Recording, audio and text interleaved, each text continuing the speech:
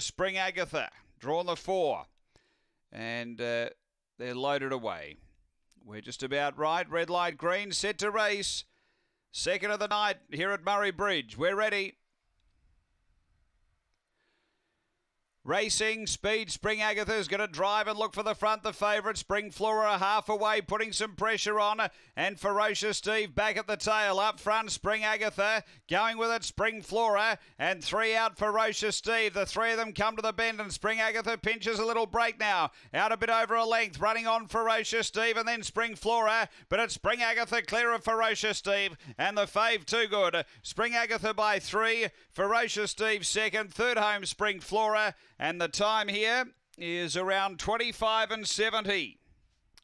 After the running of race 2, and too good there, number 4, Spring Agatha. She was pressured by the little sister for a lot of the way, and then coming to the bend, superior acceleration, booted clear.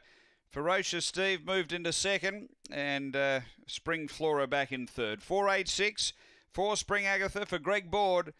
Second going to 8, Ferocious Steve for Ben Rawlings, and third to 6, Spring Flora, also for Greg Board. It's 486, 25, 69 after race number 2 at Murray Bridge.